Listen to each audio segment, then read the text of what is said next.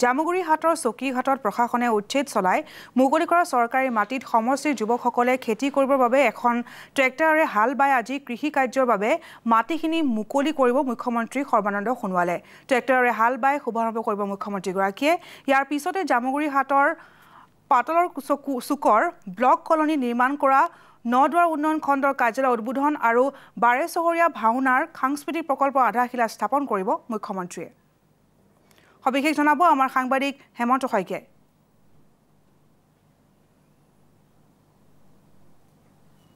সমষ্টিৰ চৌকীঘাটৰ ওচৰৰ বহু হাজাৰ বিঘা সন্দেহযুক্ত লোকে মাটি বেদখল কৰিছিল আৰু তাৰ পাছত শান্তনে দেখুৱাইছে সেই বেদখলকৃত মাটিসমূহ কিছুদিন পূৰ্বে চতিয়া সমষ্টিৰ বিধায়ক পদ্ম হাজৰিকাৰ উদ্যোগত চৰকাৰে প্ৰশাসনে সেই মাটি বেদখল মুক্ত কৰিছিল আৰু সেই বেদখল মুক্ত মাটিত আপোনালোকে দেখিছে অসমৰ মুখ্যমন্ত্ৰী সৰ্বানন্দ সোণোৱালক আপোনালোকে দেখিবলৈ পাইছে। মুখ্যমন্ত্ৰী সৰ্বানন্দ সোণোৱালে এয়া ট্ৰেক্টৰে হাল বাই আজিৰ পৰা আচলতে ইয়াত কৃষি কাৰ্যৰ কাৰণে মুকলি কৰিছে। আপোনালোকক আমি দেখুৱাইছোঁ আৰু লগে লগে দেখা গৈছে যে আন এখন ট্ৰেক্টৰে দেখিবলৈ পোৱা গৈছে চতিয়া সমষ্টিৰ বিধায়ক পদ্ম হাজৰিকা দেখিবলৈ পোৱা গৈছে।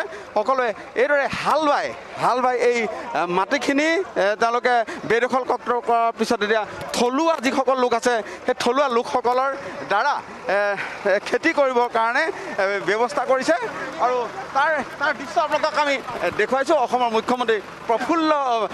মুখ্যমন্ত্ৰী সৰ্বানন্দ সোণোৱালে এয়া হাল বোৱাৰ দৃশ্য আপোনালোকক আমি দেখুৱাইছোঁ আৰু তাৰপিছতে আপোনালোকক আমি দেখুৱাইছোঁ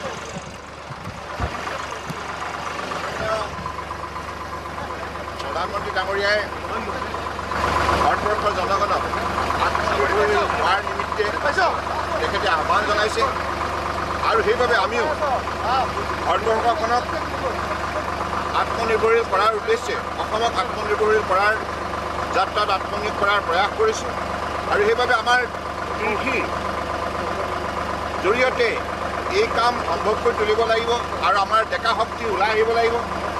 মুখ্যমন্ত্ৰী সমগ্ৰ গ্ৰাম উন্নয়ন যোজনাৰ যোগেদি আমি অসমৰ প্ৰতিখন গাঁৱক ট্ৰেক্টৰ দিয়াৰ যি কাম আৰম্ভ কৰিলোঁ, এই ট্ৰেক্টৰ সদব্যৱহাৰ কৰি আমাৰ যি মাটি এই মাটিৰ উৎপাদন শক্তি বৃদ্ধি কৰি উপাৰ্জন আমি প্ৰধানমন্ত্ৰী ডাঙৰীয়াই কোৱাৰ দৰে 2022ৰ ভিতৰত দুগুণ কৰাৰ লক্ষ্যৰে আমি কাম কৰিব লাগিব আৰু আমি সন্মান সহকাৰে মৰ্যাদা সহকাৰে উপাৰ্জন কৰি স্বাৱলম্বী হ'ব লাগিব।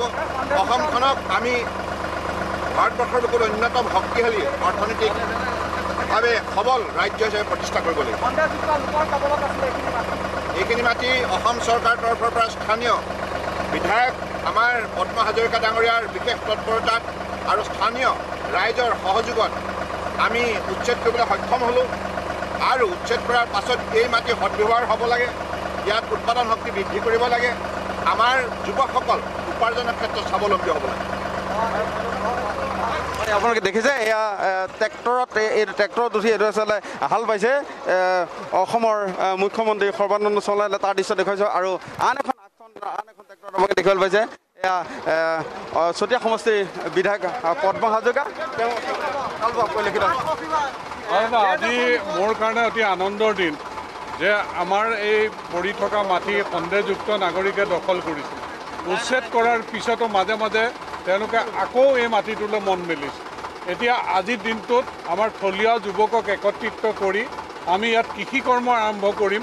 সংগঠিত ৰূপত এই মাটি আমি কৃষি কৰ্ম কৰিবলৈ আগবাঢ়িছোঁ আৰু ইয়াত অসমৰ মাননীয় মুখ্যমন্ত্ৰী ডাঙৰীয়া উপস্থিত হৈ ল'ৰাখিনিক যি সাহস আৰু প্ৰেৰণা দিবলৈ হয় হেমন্ত শইকীয়া আপোনাক ধন্যবাদ জ্ঞাপন কৰিছোঁ।